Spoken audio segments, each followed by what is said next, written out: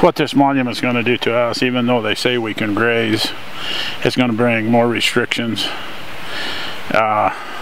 more folks with more issues. And we're operating out there right now on Sawtooth NRA for our summer allotments, the Chalice Force and the BLM on our spring allotments. And we're regulated right now through the federal agencies to where it's pretty tough to make a living right now.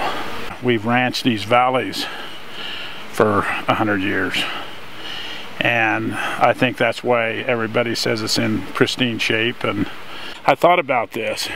It's kind of ironic that the Bakers has been here for, like I say, over 100 years.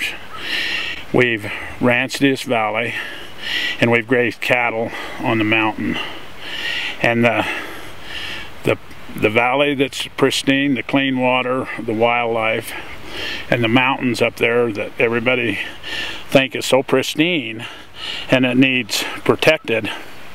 What's ironic about it, the ones that's protected it for the last 100 years, they're going to force us out of business, and we'll have to sell out to them land developers.